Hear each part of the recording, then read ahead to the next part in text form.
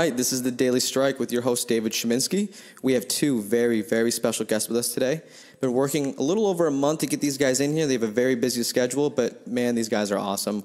We have Dr. Kareem Kandil and Adrian Mehmedi with Better Living Botanicals. How are we doing today? Excellent. Thank you for having us here. Doing well, man. No problem. Thank you guys for taking the time out of your busy schedule to, sit down and have this conversation, because really what we're talking about today is very relevant, and I feel it's very important to, societies today and the way culture is moving. So, I'm definitely excited to kind of jump into this. But for the viewers that are listening, I definitely want you guys to kind of go in depth, a little bit, about who you are, and what kind of got you here. So they understand, your credentials and, who you are. So, Dr. Kareem, we'll start with you first. I mean, definitely just, what got you here and who is Dr. Kareem? All right. Well, thank you again, David. So I'd say my interest in medical cannabis began over a decade ago while I was working as an emergency medical scribe in Houston, and just kind of seeing the differences between people who were, say, coming in intoxicated on alcohol versus people who've been using cannabis versus people who've been using other kinds of hallucinogenic substances, and trying to understand, why people were using cannabis and what potential benefits they saw from that. So I'd already been doing a little bit of my own digging before, attending medical school at Ross University School of Medicine in Dominica. And while I was there, I got a little bit more of an introduction to kind of the local use of plant medicines, and that kind of further spurred me on my journey to kind of learn more about how, plants and plant medicine could be used for wellness and health, and specifically cannabis. And so during that period, I did a research presentation that I presented to the faculty there at Princess Margaret Hospital in Roseau, Dominica, on the therapeutic potential of cannabinoids. It was, first kind of deep dive for me, really kind of learned a lot and have evolved in my understanding since. And after graduating from medical school, I had a chance to actually work for a year here in Naperville, no less, for the insurance industry doing telemedicine, and kind of got me a little bit more to understand how the economics of the system works, and unfortunately where physicians kind of have their hands tied in that. I also had an opportunity to shadow a holistic physician here in Naperville, Dr. Mehdi Saeed, and it really kind of further confirmed what my research had been showing in terms of natural health and healing therapeutics. It was during that period that I found out that there was a naturopathic medical school here in Chicagoland, Illinois, in Lombard, National University of Health Sciences, the only accredited four-year naturopathic medical institution in the Midwest. And it was there that I met my good friend Adrian, our first day in orientation, and Adrian, we definitely bonded over a shared love of the therapeutic potential of cannabis, and just kind of continued to do more research and presentations on the topic. As for CBD specifically, I kind of became aware of some of the CBD formulations derived from industrial hemp around 2014. Around the time of the Farm Bill. And at the time, most of the CBD that we were finding was coming from Europe, from European fiber hemp cultivars, and using different extraction technologies, they're able to extract the CBD out. And while we were in school and we were doing a little bit more research and finding out more about some of the domestic hemp and domestic CBD, Wisconsin, at the end of 2017, had passed their own version of the Farm Bill, allowing the cultivation of industrial hemp. Seemed to be a very reasonable law and system that they put in place. And so we all knew at that point we were going to start growing hemp and get into the CBD industry. That's incredible, man. If they don't believe you now, after what you just said, they need to re-listen to what you just said, because you're very credible, man. Now, Adrian, your turn, man. So Great intro there, Kareem. Thanks. And it's a really interesting story. My story is I came to cannabis kind of later on in my life. I didn't touch it until I was 26. And, I come from a very different background. I was in business. I was in sales. My undergraduate at DePaul was in finance and accounting. And then, had nothing to do with medicine or any of that. And then I moved out to California, got involved in the cannabis industry with an edible subscription box, and met some naturopathic doctors at cannabis conferences. And I was like, whoa, what's this naturopathic medicine thing? And found out there's a school right by where I'm from in Illinois. So I moved back, and that's where I met Kareem, first day at orientation. So everything happens for a reason, I believe, and ever since then, we just really became interested in what's going on in this industry. You know, our whole goal in getting into medicine is trying to help people. And I really believe it's the beginning of a paradigm shift in medicine with moving more towards holistic, plant-based, natural solutions that are actually helping people, you know, getting to the root causes of what they have going on versus just covering up the symptoms with another pharmaceutical. Definitely. So, I'm very excited about what's going on in this industry with what we've got going on with Better Living Botanicals and just lots of great stuff. It's the whole idea behind it. I mean, I love it. I think it's beautiful because are you guys familiar with the artist Nipsey Hussle that recently just passed away? Yeah. No, I'm not going to go into that, but I know that he was working on a documentary on a certain individual. I can't remember the name, but he Dr. was... Sebi? Yeah, he was in the same kind of arena you guys are in. Yeah. And it's just crazy to see, like, he used those natural herbs and remedies and stuff like that to possibly cure, you know, AIDS, HIV, cancer, and stuff like that too. But like a lot of those doctors kind of just disappear. Mm-hmm. You know what I mean? Like, not to go to conspiracy, but like that's just what happens. Like people that cure those major diseases that people are suffering from, they disappear because, you know, those pharmaceutical companies are like, well, no, because now you're taking away from our profit. So that's just, I don't know, that's kind of like what I see. I mean, it makes sense, man. It's, you know, the cancer drug industry alone is $200 billion. Seriously. So you threaten that and you're going to be on someone's list, you know? Seriously, like that's huge. I can't remember who I was having a conversation with about it, but I brought up the fact that I mentioned that I'm like, why would they have a cure for cancer when it costs so much more to suffer and have to continually keep going back to the hospital, you know what I mean? Mm-hmm. And the person's like, well, no, because they could just charge X amount for the cure. But I'm like, that's a one-time fee. What about the multiple, you know, times you have to go there for years to get, you know, cured, essentially, you know what I mean? So it's a really dirty industry at times.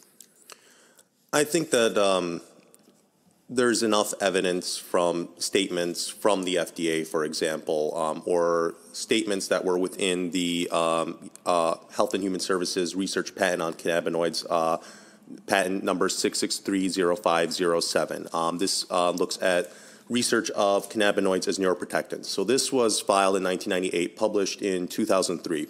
So over 20 years now that we have had this, nearly 20 years we've had this evidence of the potential use of cannabinoids in all kinds of inflammatory conditions, neurodegenerative conditions, even with concern of things such as stroke and heart disease. And part of the aspect of the research patent was to try to see, okay, by substituting different groups, can we create these new novel cannabinoids that can go ahead and be patented as pharmaceuticals? And there have been a few attempts that have, you know, for the most part, some of them seem to work, you know, okay. Some of them had some pretty severe side effects like rimonabant. It was meant to be a weight loss drug by blocking the CB1 receptor. And they had to recall that after a lot of suicidality and severe depression that came out from that. So I think that, as well as, you know, recent former Commissioner Scott Gottlieb's comments on, you know, regarding, you know, CBD and the hemp industry, and there needing to be kind of a space for the pharmaceutical industry to play in it. So there's no denying the amount of money that's there, the potential amount of money, some of the, you know, estimates, you know, in the billions that can be lost if, you know, CBD or other cannabinoids were used as replacements. The evidence of more and more patients substituting one or more of their drugs or eliminating their drug regimens altogether because of, you know, how CBD might be helping their bodies, their systems kind of get back into that homeostasis, into that equilibrium. So there are definitely some issues. I think when it comes to cancer, I always, you know, advocate a bit of caution that it is a bit complex, and, you know, rarely is it going to be that there's a singular thing that can be a cure. But in my research about cannabis, besides just its potential uses for treating the side effects of cancer treatment, I found a lot of evidence that was showing, anecdotal and otherwise, of the use of cannabis and cannabinoids in treating tumors. And if you study, you know, manuscripts from, you know, traditional Chinese medicine, you know, Islamic Unani medicine, Ayurvedic medicine, you'll find that the use of cannabis for shrinking and drying up tumors has been an established, you know, use for literally thousands of years. So it's just kind of a rediscovering of what had already been known, and just kind of application at a higher level now. Right. Definitely, man. Definitely. And I didn't mean to call it like a dirty industry. There's just like dirty parts of it. You know what I mean? Absolutely. There's of course, a lot of good people like yourself that are looking for the biggest benefit, to help other people. So I think that's a huge part of it. Yeah. I was going to add really quick, so much so for cancer that in Israel, they have actually volcano vaporizers in the hospital next to the patient's beds. Volcano, you talking about the vaporizer with the bags? The bag, and they take it off? Yeah, they have that in the hospital in Israel for cancer patients. They smoke in the hospital. That's incredible. So clearly there's some science and some, results to back up that this is working. If they even show that in the weed documentary that was on CNN with Dr. Sanjay Gupta. They showed that, and that was like 3 or 4 years ago. Yeah. So it's just like, it's really blowing up. There's so much research going on worldwide. And with it being Schedule 1 here in the U.S., it's limited quite a bit of research from happening. But that's all changing. And, I think leading with the CBD industry as well, because, it is more approachable to people. There is very little or no THC, and a lot of people are scared of the high. I always tell people, it's like, we're not about getting people high. It's about helping people, about healing people. And then, by the way, if you happen to get high, it's not the worst side effect ever. That's just the stereotype that, right. That's put out there. Like, if you're smoking anything to do with weed, you're getting high. But, that's not really the case. You're just looking at the stereotype. You got to look deeper outside the box. There's actually benefits behind not only getting high, but, the CBD part of it. I mean, that's huge. You know what I mean? I know a patient here in Illinois that has a medical card. She has Lyme disease. She has CRPS, complex regional pain syndrome. And she said she's famous in quoting that she's never smoked cannabis and she's never gotten high, but she uses it every day for her medicine, to sleep, for her pain, for everything. So it's like, people need to change. She's over 50. People need to change their whole mindset on what is a medicine. Yeah. Well, in many respects, we're not actually bringing a new medicine. If we look back historically, cannabis was a part of the U.S. pharmacopoeia up until the 1940s, after which point it got removed. So, actually, can I add something to that too? Sure. Historically, I think it goes back to what I researched, 8,000 BC. The use of hemp was used. I'm sorry, but from what we know from recorded Chinese history, as well as some of the other nomadic tribes, in Central Asia. Cannabis sativa, in its name, sativa means that it's a cultivated crop, is one of humanity's oldest cultivated crops, traditionally used for fiber, as well as the food that came from the seeds, and then, of course, using the flowers for medicine. And despite the fact that there's been an awareness, that there's, the quote-unquote intoxicating versus non-intoxicating varieties of cannabis, THC and CBD, those molecules have always been present in the plant, just kind of in differing ratios depending on how that plant has been cultivated and its genetics. Right. And I know there's even been, from what's been written from history, that I think it was George Washington and I can't remember the other president that said it, but they're both quoted saying hemp is the way of the future. And that they're saying that way back when, and here we are now.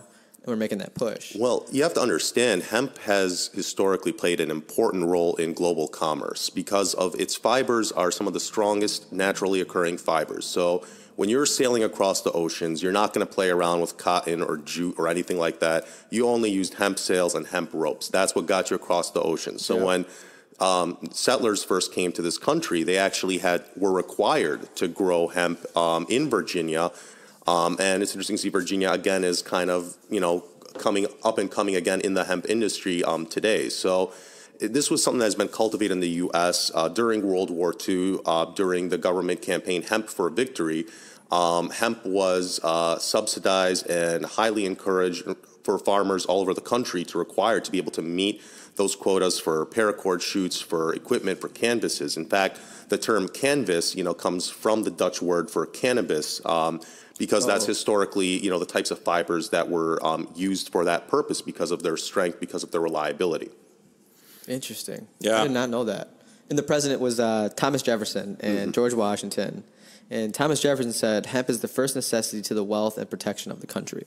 And then George Washington went on to say, make the most you can of the Indian hemp seed and sow it everywhere. Mm-hmm. And it's a very good point I'd like to also differentiate. So you mentioned Indian hemp seed, and when we talk about the terms cannabis sativa, cannabis indica, traditionally speaking, amongst the understanding, whether in traditional homeopathy or amongst botanists, oftentimes cannabis indica was thought to be the high THC drug strains, if you would, as, again, they came from areas of India and Afghanistan, the Hindu Kush Valley, whereas sativa typically referred to the kind of, fiber seed strains of hemp that were grown throughout Europe and Asia. However, some of those definitions have kind of been played around with and muddied and are not fully clear if we really want to be clear. But Indian hemp is just kind of what was the historical classification for what we now today think of as being marijuana. Interesting. I did not know that whatsoever. And honestly, the thought I just had in my head, you ever see those Facebook videos, like even on like documentaries, you see those videos of kids that like suffer from seizures and stuff like that. Mm-hmm. And they show that they put the CBD on their feet or, they give them the drops and it helps. But yet you still have people that are like, oh, that's bad. I can't believe you're doing that. Or like states consider it illegal. So they have to move their whole entire family to a state where it's illegal because, unfortunately, the reaction their kid's having. But, that just crossed through my head and just kind of like it upsets me a little bit because like you clearly can see the benefits behind it. Why are we still saying, we were saying this is bad? Like it took so long to get to this point, Well, I think if you want to really kind of look at the history of the drug war, you have to understand that it was an opportunity to kind of deal with some emerging political issues by using a certain kind of guise of an enemy, this menace, the devil's lettuce, the reefer madness that had sort of been, encouraged. And it was oftentimes predicated on very racist propaganda that basically, white women would seek to have relations with Negro men and, they would all get caught up in jazz music and whatnot. And it was a way to not be able to directly, criminalize blacks and Latinos, but criminalize the people that historically, those immigrant populations that had used, cannabis as kind of this, relieving medical herb for themselves, whether it's to inspire creativity, whether it's just to deal with, the rigors of manual labor. There's many potential uses of it. And I think when people want to talk about, and evaluate is something good, is something bad, let's talk about just basic kind of safety toxicology. When it comes to cannabis itself, we don't have any evidence of any actual, recorded overdose deaths from cannabis itself. We don't have increased risk in lung cancer or emphysema in the same way that we have for smokers. This is based on 20-year longitudinal studies done out of UCLA, Berkeley by Dr. Donald Tashkin, one of the professor emeritus pulmonologists there. So in that regard, I think we can already see that, whether it's done in, different studies by the Lancet and whatnot that looks at, cannabis's relative, harm versus, addictiveness and whatnot. And it's still, is relatively speaking, lower than that of coffee. But I think if you want to talk about where the real harm comes from, unfortunately comes from the policies around it. And and even for those who are venturing into the sphere of, hemp for whatever purposes, whether it's going to be for cannabinoid extraction, whether it's going to be for seed, or whether it's going to be for fiber, they still have to kind of tiptoe and navigate around these kind of laws and arbitrary limits as to what amount of a plant's naturally occurring substances can be in that plant. That's ridiculous. Once the government gets their hands on it, they're like, well, we got to do this, this, that, and third, and this, and that, and third, and enough. Basically, if we use the standard of the supposed overcautiousness over the last several decades that we use towards, cannabis, I don't think anything would ever get done. So I think it's unfortunate there is a little bit of a double standard that completely new synthetic chemicals are being produced every single day, making their way into the environment. Oftentimes, we don't really know the long-term impact till a few decades down the road. I mean, we've been told the same story over and over again. It's absolutely safe. PCBs, great fire retardant. Now we have all these issues, people with, kidney problems, and it persists in the environment for, extended period of time. So I think that there definitely needs to be a balanced approach in kind of how we evaluate it, looking at the safety alone. Are there risks that can possibly be associated with high THC cannabis? Absolutely. And I mean, the main ones we tend to think of are people who have a, first-degree family relative with a history of bipolar or schizophrenia. High THC can aggravate and precipitate psychosis. But we've often seen that the concerns that may occur over naturally occurring THC still pale in comparison to what may happen with some of these unregulated synthetic, man-made chemicals that act like cannabinoids that oftentimes can result in severe psychiatric issues and, potential cardiovascular risk as well. So basically, people with those, higher mental disorders shouldn't smoke like high-potent THC strains. They should be lower THC, more CBD. Is that kind of the direction? Well, Well, given what we know about CBD and some of the clinical studies, done on the antipsychotic effects of CBD compared to amisulpride, a antipsychotic, for use in schizophrenics, and it was found that it had a similar efficacy while having a much more tolerable side effect profile. So in the research patent that I mentioned earlier, they had been looking at some of the studies in which very high doses of CBD, like several hundred grams, were given per day. Wow. And it was pretty much tolerated, but typically at those doses, the things people most commonly experience would have been either a little bit of diarrhea, some sedation, somnolence, and possibly a little bit of dry mouth or dizziness. And that's typically at amounts that are much higher than the therapeutic amounts needed. And again, it's also important to note that, again, because of the pharmaceutical dogma in terms of how we approach medicine and pharmacology, they're oftentimes studying exclusively these CBD isolates. So the currently existing FDA-approved CBD drug that is out there, Epidiolex, is pretty much a CBD isolate that is going to be devoid of the other cannabinoids, THC, and some of these smaller, lesser cannabinoids, CBG, CBC, CBN. And because of that, from the studies that we've looked at comparing full spectrum, something that has all the different cannabinoids in it, versus something that is just an isolate, that whereas the dose, as you increase it, you seem to get an increase in efficacy. With a full spectrum, with an isolate, you get that up to a certain point. But once you pass a certain threshold, you start actually losing efficacy. So it's pretty interesting. And of course, results vary, individuals vary. But I think it's important to know that even at levels that are not typical, even at levels that are probably excessive, we still have a substance that is still overall remarkably safe. And I think that first and foremost needs to be a selection criteria, whether or not it is the best indicated for a particular situation or whatnot. That's something that, additional studies would help us clarify further. Interesting, for sure. Okay, so let's jump into the many uses of hemp. So, there's so many uses. between smoking it to fibers to making rope to, you name it. So, I kind of have an idea, but let's kind of go through the list. So let's start with the stalk of the hemp. From what I've researched, you got fiber, textiles, insulation, organic compost, animal bedding, fiberboard, rope. It's incredible. just from that plant alone, you're able to, organically create these items. And, so let's kind of jump into that. I just find that really interesting. So, you guys want to kind of chime in on that? A big one in there is hempcrete, right? And that can revolutionize the entire construction industry. It's stronger than existing concrete. It's fireproof, all of these different things. I was going to ask that. Is it fireproof? It is fireproof. Yeah. You can actually look up on YouTube some people in which they do these tests on hempcrete, and it's pretty interesting. They just have a blowtorch to it. And so what's interesting about hempcrete is that it's actually a carbon negative type of building material. So you have twofold benefit. On the one hand, you're taking all of this carbon that has been fixed by the hemp plant into its stalks, and you're now locking it into a building material. But the way it actually continues to react, with the lime, over time, it will actually absorb more CO2 from the air in a process known as carbonification that actually helps to set the structure even more. So it's a very breathable, natural wall that has good, pest resistance, lightweight.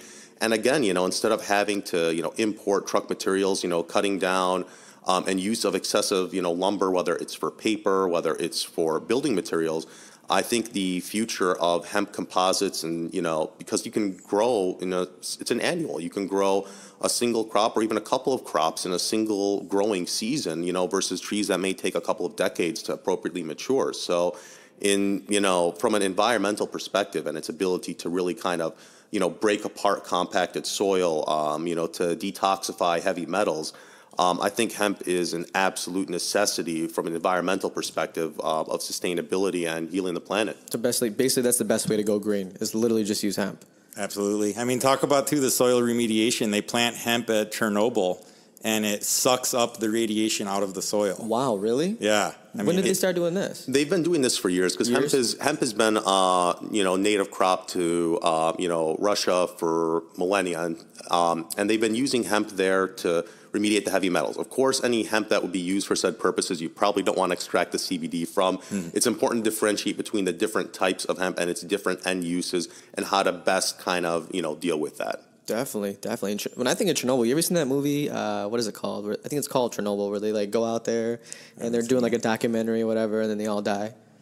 Yeah, because like I guess like the people that like were stuck in Chernobyl, they turned into like some radioactive people eating things or zombies whatever. of sorts, It was a crazy movie, but when I think Chernobyl, that's the first thing I think of, and it's probably not the best thing to think of, but that's what makes me think of. That's crazy. They used the hemp to pull out all the it's one of the ways that helps to kind of, because there was a lot of radioactive fallout that occurred, after Chernobyl that resulted in this, huge incidence of thyroid cancers, all across, Central Asia. So by using hemp, that helps to kind of remediate and kind of keep it there. And then ideally, you would just basically continue to compost that hemp in place, and then you can just replant year after year.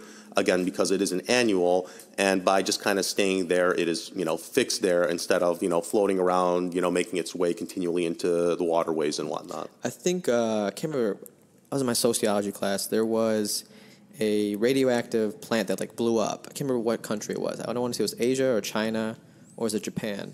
But it was right on the ocean. And Fukushima in Japan, but after the tsunami. That turned into an earthquake or whatever. Yeah. We were learning about that, and all that radioactive like floated out to the ocean, and like fishermen, like people were so scared to eat.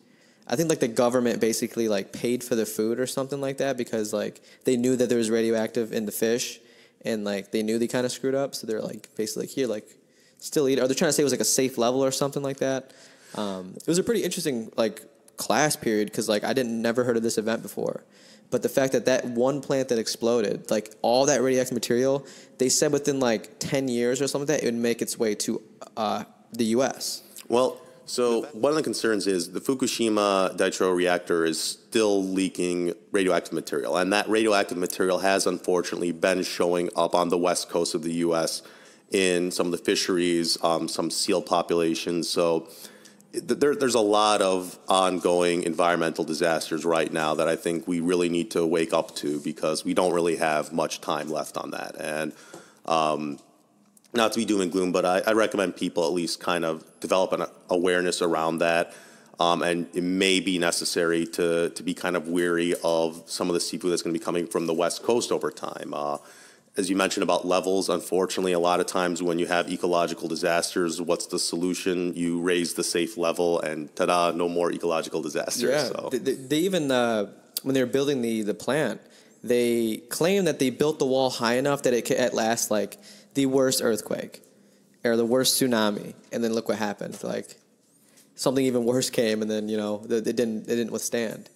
And I thought that was interesting. Like they tried to prepare for the worst. Like, okay, we live by the water. We've had earthquakes. We've had tsunamis before. Let's prepare for this. Let's build a really, really big wall. And then it's not even big enough at the end of the day. Well, you're just thinking of the external walls. Let's talk about the internal, the firewalls, and of course the Stuxnet virus. But that's another topic for another time. I want us to focus on hemp today. Yeah. Sorry, that was really interesting. But back to the uses of hemp too. So seeds too, like seeds. You can there's cooking oil, flour, milk. Dietary supplements, even beer, bakeries, feeding animals, which that's a huge thing today is like, what are we feeding our animals? And we're eating them at the same time, so it's like, it's like that whole saying, you are what you eat. Mm-hmm. So that goes pretty deep. You got protein powder, paint, fuel, like in like beauty care products too, like, makeup's a huge thing. You see all over YouTube, all these people are professional makeup, whatever. Like even hemp, like that's insane to me. So, I mean, fun fact, Henry Ford, his first Model T, it was made all out of hemp, and it ran on hemp fuel. Really? Right? Isn't that right? Well, it was made out of hemp panels, and it was designed to run on hemp biodiesel. Hemp being a good source of hydrocarbons to be made into biodiesel. But getting back to the seeds, so there's a few key notes I want people to know about. So first of all, the fatty acid content. So you have a ideal blend between your omega-6, omega-3, and omega-9 fatty acids present within hemp seed oil. One of the issues most Americans have in the standard American diet is it tends to be a lot higher in more of the pro-inflammatory omega-6s. So it's a good vegan source of omega-3 fatty acids. And that, of course, will also, when animals eat that, should in turn impact their fatty acid profile versus when they're eating, corn and soy on a regular basis. GMO corn and soy. Exactly. all the accompanying. I actually just I did a podcast with John Maloney, and he has a company called Critical Thinker, and it's like a bunch of pseudoscience stuff. And we were talking about GMOs and like, are they actually good for you? Are they actually bad for you? Whatever. There's a huge debate behind that. But sorry, continue on. Sorry. No worries. And so in addition to the oil content that we have, we also have a very good protein content in which all the essential amino acids are present. The protein is very easily digestible because of a component called globulin estidin. And on top of that, there's a lot of different kind of end-use products, whether you're talking about just the actual roasted seeds, the hearts, which are basically the inner kind of fattier part, and then those can be, ground up into flours, like we said, and, used to kind of fortify the fiber content of baked goods. So if you're grounding up the whole seeds, you're getting a great amount of fiber. And traditionally speaking, hemp seeds were used a lot in traditional Chinese medicine for some other anti-parasitic action as well, with all the shells and whatnot. So interesting. So it's a really phenomenal, type of, food that comes from that. And it would make sense that people would be cultivating it if you kind of have all these end uses coming from a single plant. 100%. And I'm looking the roots, medicine, organic compost, and then the leaves and flowers, medicine, mulch, and animal bedding. Like, there's so many uses for this plant, up to 50,000 uses to be exact. That's crazy. Like, in a good way. Like, that's... And people wonder why it's been made illegal these last 80 years or so in the U.S. It's like, because there's all these uses, and it would literally threaten billions of dollars of industries. All those major corporations that don't want you to, not spend money on them. Right. Crazy world we live in. Yeah. I just wanted to mention about the seeds, too. It's one of the few plant sources of all the essential amino acids, so that's rare in the plant world. Usually people think you need to eat meat to get these amino acids. And quinoa and hemp are one of the few plant sources I'm aware of that have all of our essential amino acids, the perfect ratio of fatty acids. It's literally a perfect food. Can't ruin that. Yeah. I mean, you could, but don't do it. Right. So, but let's jump into your guys' company. I mean, you guys joined forces together to create a company to help benefit people, worldwide. That's the goal, So let's jump into that. I mean, how did that come about when you guys first met? You're like, yo, let's start a hemp company. Well, I don't think it was as soon as we met, like we knew we were going to start a hemp company. We knew that there was a shared kind of camaraderie and, brotherhood that immediately kind of, formed between us when we met, a similar kind of like-mindedness on a number of issues. And I think we all knew that, cannabis was very beneficial. We developed a lot of excitement around CBD. Our other business partner wasn't able to be here today, Noli. Dilly, of course, had concerns with that because of, its potential benefits for neurodegenerative disorders, with his father having dementia. So, I mean, it's kind of, everyone kind of had a number of their, own reasons to gravitate towards it. But I think that moment of like, we're going to do this was, we knew we would do something together in the cannabis industry one day. But as soon as like hemp was legalized in Wisconsin, we just kind of like all like contacted each other, like, we're doing this. This is now. So that's awesome. It's like when Mario eats the mushroom and he grows, and it's like, or he gets the star. It's like, din, din, din, din, din, din. That's like the moment for you right there. Like, that's funny you say cha-ching. That. Yeah, mushrooms were a great benefit in this company starting as well. I'll just put that out there. That's totally, dude. Yeah, 100%, man. That is incredible, man. So, Better Living Botanicals. Yes. Incredible name. You guys have incredible products. I was doing research on your website. I mean, you guys have, an about us part, right? And I'm not going to go too deep into it, but it's credible itself. 5 years of just hemp deprived CBD, just learning and studying all this stuff, and getting the facts, and basically putting your own your own taste and touch into it. You know what I mean? It's like cooking cooking a meal. You know what I mean? You're putting your own spices and you're making it your way, and that's why it's unique and special. So funny you should say that. With Kareem here, also a medical chef. That's awesome. So it's funny you mentioned that.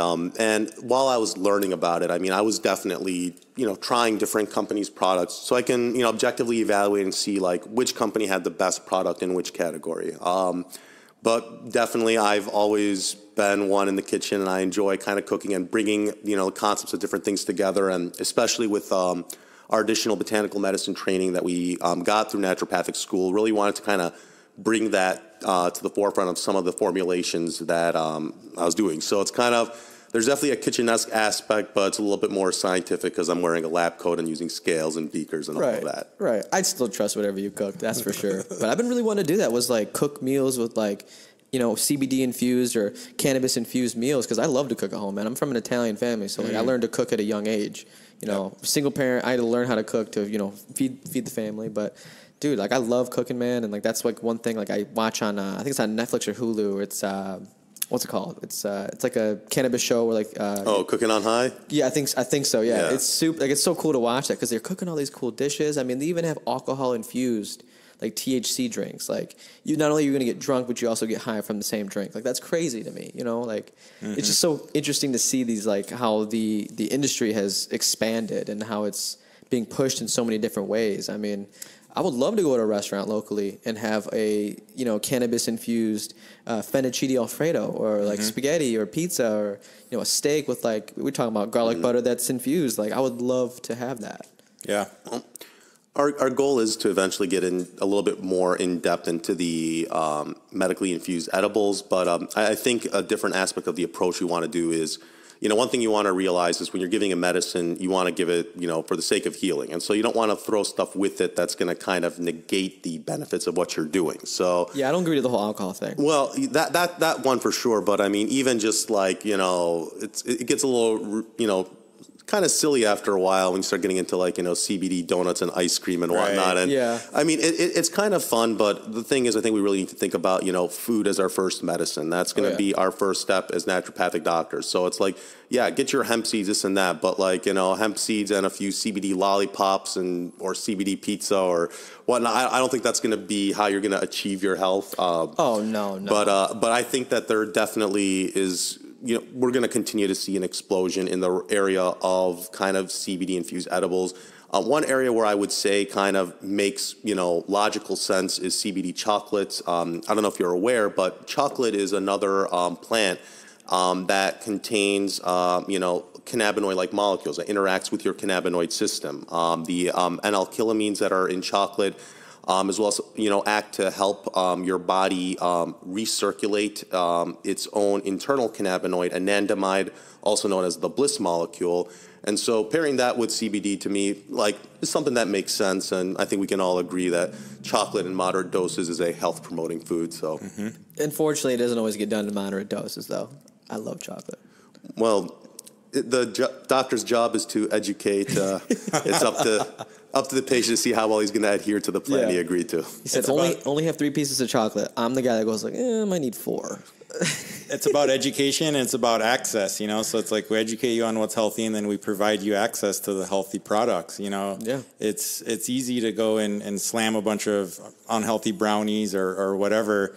But if you have the option to have that healthier CBD infused product that's, you know, beneficial, like benefiting your health, it's a no-brainer. 100%. And that's when you really kind of think outside the box too. Like you think like when you hear edibles or infused, the first thing you think is brownies, cookies, you know, cake, whatever.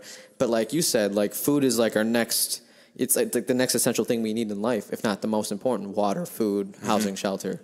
But like the food itself, I mean, dude, like that'll be huge. Like it'd be huge to see, like, you know, you see all these like smoothie shops where they're trying to promote like a healthy smoothie. Like imagine like CBD infused smoothies. You probably guys had this conversation before. Oh, absolutely. So, cold pressed hemp mixed with other vegetables and a juice that you drink. Salads with hemp leaves. Even coffee. Like I had hemp infused coffee in creamer and it was incredible. Like I just felt so good after. I'm like, not only do I need my coffee in the morning, like I love coffee, but now I'm getting my CBD as well too. So it's just like a win-win. Cannabis and coffee go real great together, and on all levels: CBD, THC, everything. It's kind of the West Coast vibe. It's how they deal with the cloudy weather. That's awesome. So with Better Living Botanicals, let's talk about the products. So in front of us right here, we have 2 different types of CBD infused waters. We have some oils. We have a topical cream. I mean, you guys also have a massage oil. You have got hemp shirts, which is, I mean, I need one of those shirts. Those are incredible. I mean, so these products are all awesome, man. So, I mean, what are like the best? I mean, which product is the best? Which ones sell better? I mean, which ones do you recommend the most? Because honestly, what kind of separates you? That's my biggest question from other companies. Because I've tried other CBDs, you know, like I've had people that are like, oh, you know, try HempWorks, try this, try that. Go to your local this store. But I feel like it's so hard to decipher sometimes which one is the true, like the most purest or the best one to go. So like in your opinion, what makes you different than all these other companies out there? Yeah, great question. I think people ask me that all the time at school. You know, by the way, I don't know if I mentioned I have a year and a half left of naturopathic medical school, so I'll be done with that August 2020. But doing what I can with the business while I'm in school as well. So you'll be doctor. Yeah. That'd be awesome. Yeah. Yeah, it's intense. And, you know, and people ask me, how do you know what's a good CBD company? And I said, well, you know, try ours, first of all. Second of all, you know, look for one that has lab results, third-party lab verification on their website. You know, look for a company that has some type of reputation. If you're buying your CBD oil at a gas station or at a smoke shop, it's hit or miss what you're going to find. It might say 100 milligrams. Maybe you're going to get 5. Yeah. You know, they've tested that, and it's like, it's expensive, and that's why people are developing this kind of weariness of like, oh, is this a lot of hype and whatever. When it's done the right way with how we're trying to do it, with the education, and then, oh, by the way, we just happen to have CBD products. We're really trying to lead with the education, because doctor in Latin is docere, means teacher. So we're teachers first, and then we are educating on, you know, all this stuff that we're not being taught even in medical school, and getting people up to speed on, hey, this is your endocannabinoid system. This is, you know, how it can be beneficial to use these products. It's not a cure-all for everybody, but quite a few people can benefit. Oh, 100%. And it's like when you look at, we were talking about psychedelics off air, but you see like states and I think even countries, I think, that are like pursuing like the use of psychedelics to help treat anxiety, depression, PTSD, stuff like PTSD, and like same with, you know, CBD and, you know, the marijuana industry in general. It's just, you're just seeing such a huge push with all these things that were, you know, they're so stereotyped and looked down upon. Because I mean, it's just, there's so many benefits behind it, and it's been studied and it's been proven. You know what I mean? Like, it's Absolutely. just, you can't deny it.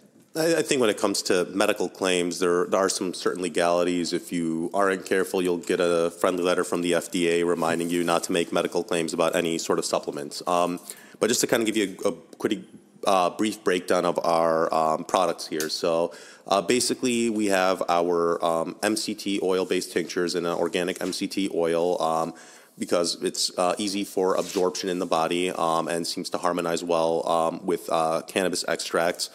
And then we also have our isolate-based version. So the full spectrum is going to basically have, as we mentioned, that, you know, the full expression of that plant's cannabinoids. So the small amounts of THC, and for anything to be considered a legal hemp product in this country, it needs to be 0.3% THC or less by weight.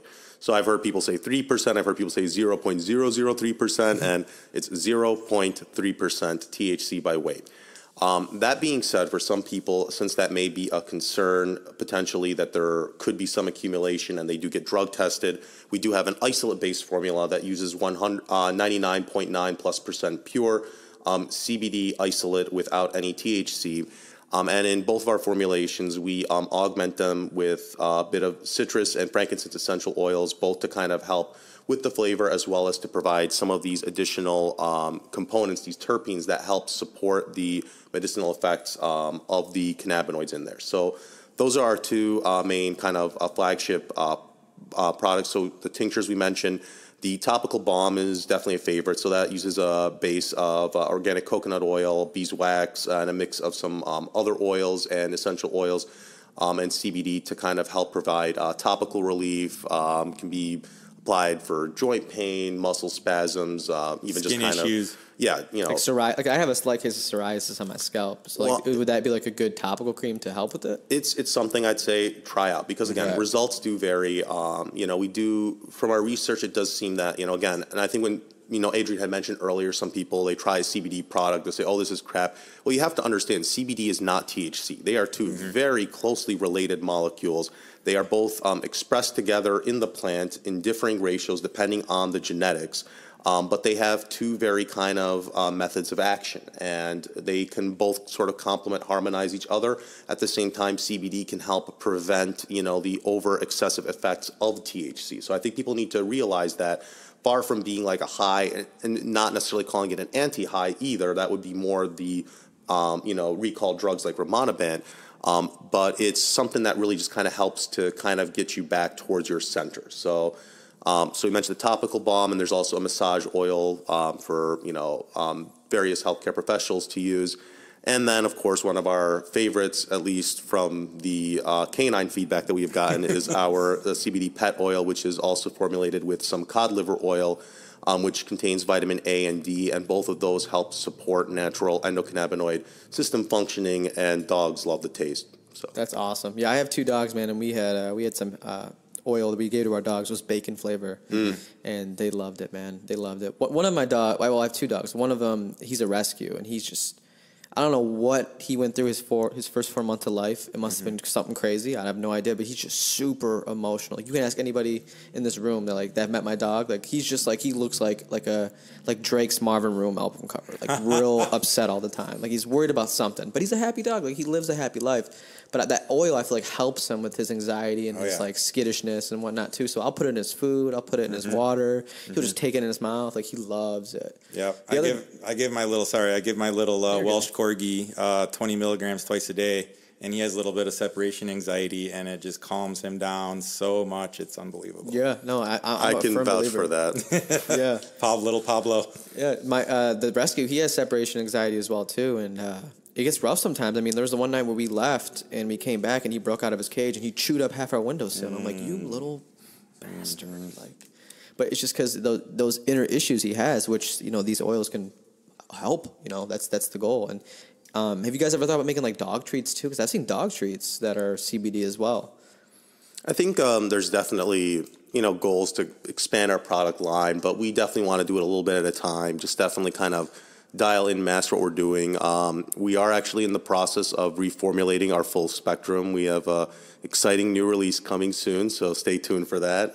With some special blends of some other herbs in there that's putting in our naturopathic, training to use. So, cannabis is a great botanical, but it's not the only one. There's many, many awesome plants out there. That's kind of what got me into this natural medicine world. I realized in California, wow, cannabis is a plant that's good for you. Are there other plants that are good for you? Absolutely. 100%. And it just took me down that rabbit hole, and I haven't come out yet. That's incredible, man. Yeah. That is incredible. Makes me want to do my research, too, because I haven't really dug too deep into all the other plants. But I've always firmly believed, based on the research I've done, that cannabis was beneficial. I mean, like you said, there's been 0 overdoses. All there has been with cannabis is people that get the munchies, they're happy, they're sleepy, and they're living their life. Like, that's just what it is.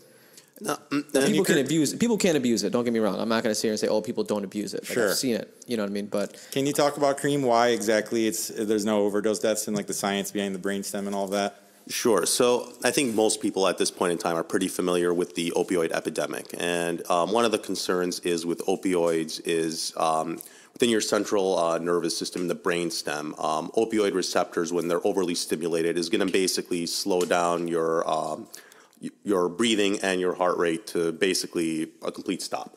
Whereas with cannabis, we do not have a strong concentration of those receptors in that part of the brainstem. So it is definitely very, very safe. That being said, people can definitely have unpleasant experiences when they are dosing, especially with high THC and high THC exclusively. They've done studies in which they've given people, intravenous THC versus a combination of THC with CBD intravenously. And it definitely does appear that, high THC on its own can aggravate certain conditions. Like we said, psychosis can actually aggravate anxiety. So I think it's important to remember you're dealing with not just a medicine, you're dealing with a very strong, herbal medicine. And it's important to respect it as such. And with anything, just as we would, think about dosing, you don't say like, I got a headache or I've got a big headache, so I'm taking a handful of Tylenol. No, that's a game over. That'll be your last headache. Exactly. Well, it's going to be a very extended headache as your liver goes through painful liver failure. But if we're talking about, dosing, it's always important when you're dealing with THC especially, always start low. Dose your way up. And when it comes to edibles, because when you eat THC versus when you're inhaling it or you're just taking it sublingually or topically, it's different. Your body will convert that into 11-hydroxy-THC, which for many people is actually more psychoactive. So, and it does take some time for it to get converted. So you have to, account for that. So I think, that plus differences between strains too, because again, some strains, people tend to think of as being very uplifting, others tend to be sedating, others are somewhere in between. And so I think, if you go overboard when you're starting your dosing, it can be very discouraging for patients to want to, reevaluate. So if you use a sensible dosing strategy, respect the medicine for what it is, and, titrate your way up accordingly once you kind of learn your own body, I think that's probably the best way to use it. And that's where education really comes in. With edibles, I saw it all the time in California. People would, get a brownie, and then it's like, what other food do you eat a corner of it and then leave the rest? You want to eat the whole damn brownie, So people eat the brownie, and then they're like, oh, shit, this is miserable. I'm freaking out. Let me go to the emergency room. Hey, man, you just had too much. It's not the edible. It's not the THC. Your first time drinking, you drank the whole bottle of hard liquor. It's all about dosing. It's all about education. So you get that tiny dose, a shot glass worth, 5-10 milligrams of THC, you're going to do great. Well, yeah. I think, again, with the liquor comparison, I like to definitely distinguish between the two because there is a fundamental difference. If you start your first time with a bottle of liquor, that may be your last bottle of liquor, your last bottle of anything. Right. Definitely overdoing THC dosages can be an issue. And even for seasoned veterans, I think that there are definitely limits. And as we're dealing with more and more concentrated forms of cannabis, it can be beneficial in its own way in that we're not dealing with, combusting other plant material or whatnot. But at the same time, for people who aren't careful, you can very easily take in a very large dose. And again, there can be some negative effects of taking a large dose of that. The key thing is, okay, what do you do to deal with that? And typically speaking, it's going to be supportive. It's going to be rest, hydration, a little bit of food. And again, CBD can help to counteract some of those negative effects of consuming too much THC, and other plant botanicals can also help too. So, lemons are very high in the terpene limonene, which helps to kind of raise the mood. Black pepper is very high in the terpene beta-caryophyllene, which works with your body's CB2 receptor, and that can help kind of calm down. So we've seen in traditional use of cannabis as medicine, this recognition that you can have too much and that there are appropriate ways to antidote it. Not that it's life-threatening or dangerous in that regard per se, unless, again, you meet certain criteria, you have certain structural heart defects, then you definitely need to approach THC with a bit more caution. But in general, it's just like, work your way up with the dosing. If you have a bit too much, just give it a little bit of time. You will come down, and some supporting herbs can definitely help with that. Definitely. I'm sure most people have that story where they ate too much of an edible and had a bad time. Mm-hmm. That's why I don't mess with edibles, man. I learned the hard way because I was that guy, I'm going to eat the whole thing, whatever, and then you get to that point, you're like, dude, I hate my life. This is miserable. And that's the thing I've seen with so many people. They're like, I'm never eating an edible again. It was terrible. It's like, well, I totally feel you. I get it. It's not a comfortable experience when you do way too much, but if you try it with the right dose, it's so different. It can be so nice. It's all about the dosage. It could be, anything can be a poison or a medicine depending on the dose. 100%, man. Now, I kind of want to go back into the drug epidemic a little bit, kind of dig into that a little deeper, because it's a huge issue.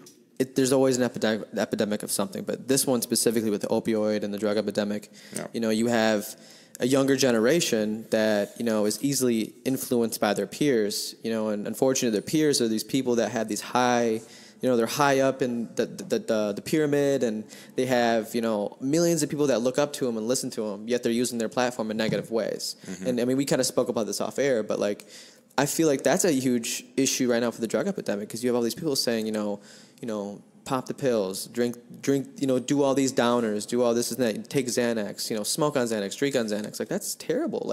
I've seen what that does to people. So it just sucks that those people that have that much influence, instead of using it in a positive format, they use it in a really negative format.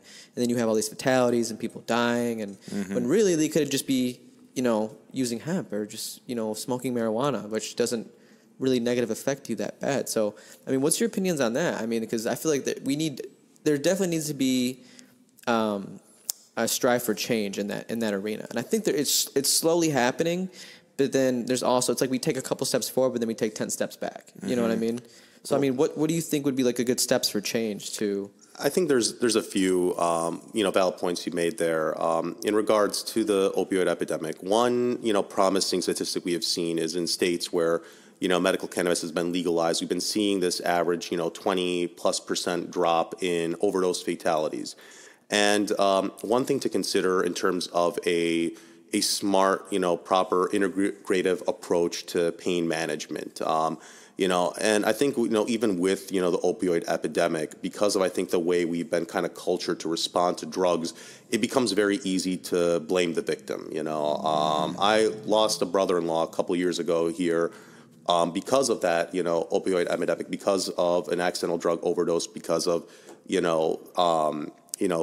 basically the, fentanyl that's been used to kind of cut a lot of these drugs. So it's very scary. And again, it's a potential concern of any sort of unregulated drug market. And this is again with, markets of, substances that can potentially have these, life-threatening type of effects. Now, if you're giving a little bit of THC in conjunction with, your opioids, again, properly managed, by proper, healthcare professional, you can decrease the needed dose of your opioids. And by doing so, you're also decreasing the risk of the overdose death. You're also decreasing the other side effects that come along with the opioid-induced constipation. Mm-hmm. All of these other concerns, tend to get mitigated when you're integrating, cannabis as part of that strategy. So I think that there are definitely certain types of pain where cannabis will definitely be far more appropriate, especially neuropathic pain. This has been one that has been very classically understood to be one where cannabis can really be beneficial. And again, because remember, with cannabis, there's multiple ways. There's, for people who are concerned about the psychoactive effects, topical applications, especially locally over areas of pain and inflammation, can be a huge benefit, not only because of just the effects on the actual pain receptors in the nerves, but also in terms of the effects of the oftentimes accompanying muscle spasms and rigidity that come along with chronic pain. So you were talking about kind of the way people deal with pain. And, with the drug epidemic, people are digging into different types of drugs to cover up whatever they're going through. I mean, you've seen it, man. It's like the sad boy, like, oh, my life's so miserable. I'm going to cover it up with this drug. I'm going to do this and that, and blah, da, da, da, da. That's just the society we're in at the moment. But you're talking about the steps for change, and I definitely agree that, if people slowly, infuse the THC with whatever they're doing, that, over time, it'll benefit them. So kind of finish up what you were talking about that. I mean, that's just in reference to, if we're just talking about, cannabis, and not just THC, CBD, as well as other cannabinoids that are very beneficial for pain. And that's talking about one aspect of the drug epidemic, that being the opioid drug epidemic. However, there are other concurrent drug epidemics that aren't quite getting as much concern, whether it's the benzodiazepine epidemic or just the general overprescription of psychiatric medications to children and to women in particular.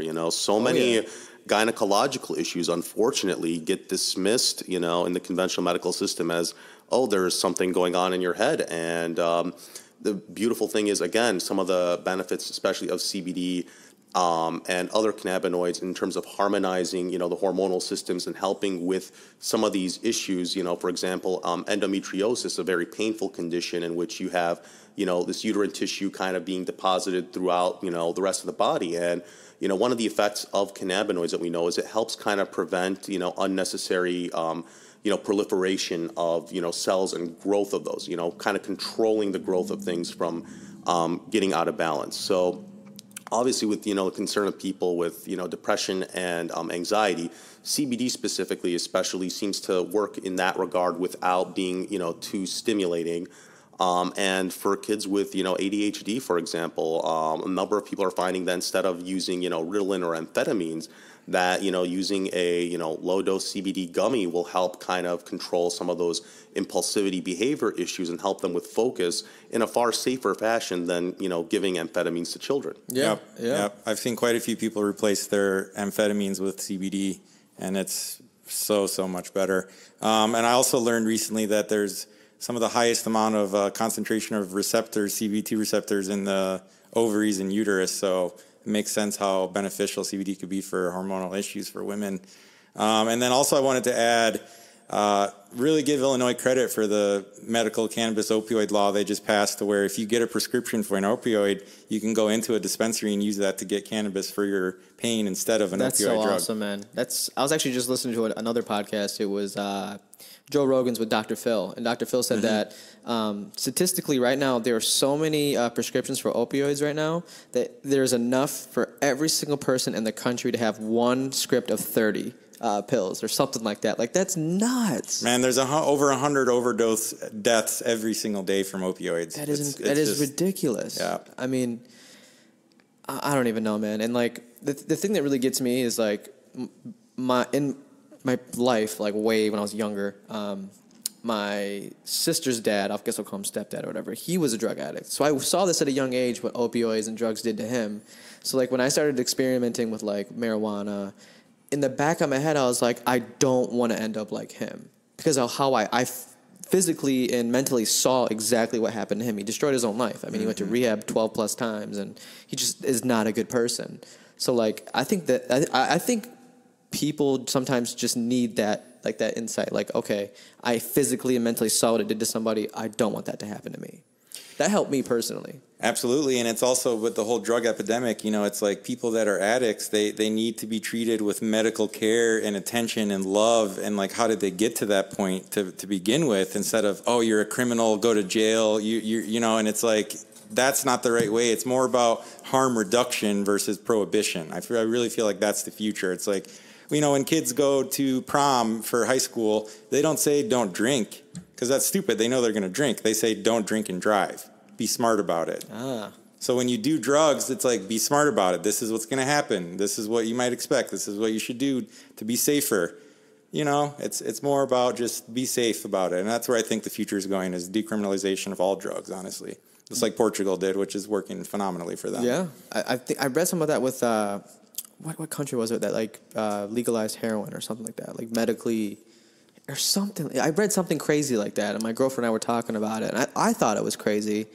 I didn't really see like the benefit behind it, but I guess they did. Well, in Switzerland, they have like safe injection clinics where you can That's go. I'm sorry, that's what that was. Yeah. It was a safe ejection clinic, so right. No dirty needles, and they knew what they were getting, essentially. Right.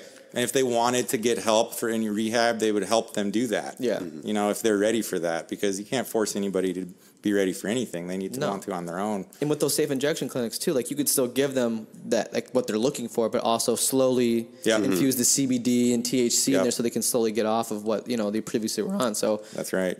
Now that we're sitting here, it's hitting me now. I see the benefits, because at first I was confused. I was like, what do you mean? Like, that's so like heroin is such a terrible thing. Well, but it is true too. But like we talked about harm reduction, I mean, as bad as, you know, the actual health effects are and risks that come from, you know, IV drug use, the fact of the matter is it's also a big source of the spreading of, you know, STIs, you know, bloodborne infections. And so, I mean, when you have an increase in hepatitis B and C and HIV and, you know, sequelae of cancer that can come from long-term hep C, you know, you're talking about those long-term kind of, you know, public health concerns. And it's interesting also mentioning, you know, amongst some of the potential uses of CBD are some of its naturally occurring antiviral activity, including potentially against the HIV virus, as well as some of the liver protecting effects of CBD against liver damage and against hepatitis. And, you know, again, I'm one who's not an advocate for alcohol consumption or drinking in general. But there were some studies that were looking at people who were using CBD, you know, as well as, you know, drinking, and they found that the CBD seemed to actually mitigate some of those harms that come about from, you know, the oxidative stress from the alcohol. So like maybe not as bad of a hangover. Is that kind of what? Well, like we said, there's a few things. It's kind of helping to, you know, support the liver against some of that free radical damage, as well as potentially, again, addressing some of the other concerns, the nausea, the typical inflammation and pain that comes, you know, with a hangover. And again, you know, it's worth noting you don't have that same, you know, concerns. I mean, from a pharmacokinetic standpoint, the way that your body, you know, is able to safely and slowly clear out cannabinoids versus alcohol, you get to this point where eventually your body is kind of limited. And if you overdone it and you don't get that alcohol out quick, you know, it's game over. Yeah. And I personally don't drink, but I work at a bar. It's kind of hypocritical, but I'm gonna start telling people that, dude, just get your CBD, dude. I know where you can get it. I know two guys. That's what I want to do. But Awesome, guys. Again, I do want to thank you guys for coming out today to do this interview. Before we wrap this up, though, do you have anything that you want to say to the viewers that is beneficial? Leave them with some value. Anything to say, any advice, whether it's in the hemp world or it's just in general. Anything to suggest to someone? Well, kind of going a bit of full circle, I'd say learn your history, learn context around everything.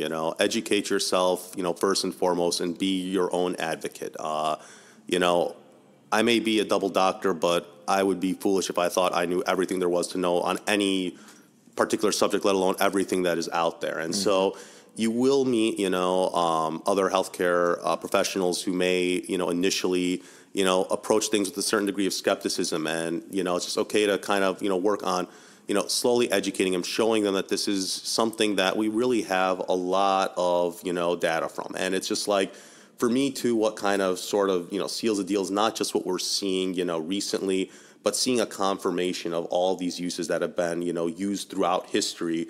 To me, having the science confirm that is an extra bonus. And I think if you have that understanding of that context and that history as to how we got to where we are, you can kind of appreciate the reasons why things are the way they are. That's a great way to leave it off. Yeah, well said, man. I would just say, stay open-minded, be humble, like you said, Kareem, and there's a lot to learn here. Nobody knows everything, and so it's an exciting time. I like something Gary Vaynerchuk says. He's like, don't think about stuff the way it was the last 5 years or 10 years. Think about it how it's going to be in the next 5 or 10 years. And that's what I really try to do, because I see nightlife being completely transformed. I see our medical healthcare system being completely transformed. All these industries by hemp. I mean, I see a completely different future out there in the next 5-10 years, with this being a huge catalyst of it. So I'm excited. I think we're all excited. Yeah. Awesome, man. Awesome. So Adrian, Kareem, I appreciate you guys for coming out today, spending your time to sit down and talk about this. I feel like it's a very important matter, very important topic to talk about. If you guys are interested in checking them out, guys, we're going to leave some links in the bio for you to click on. It's Better Living Botanicals, and their website, I believe it's blbcbd.com. You got it. Yep. blbcbd.com. Give them a check out. Check out some of their products. We're going to try it today. We're going to try out some of the waters and some of the stuff they got as well, too. I just want to thank you guys for tuning in today. That was the Daily Strike podcast with your host, David Sheminski. Have a good one. Thank you.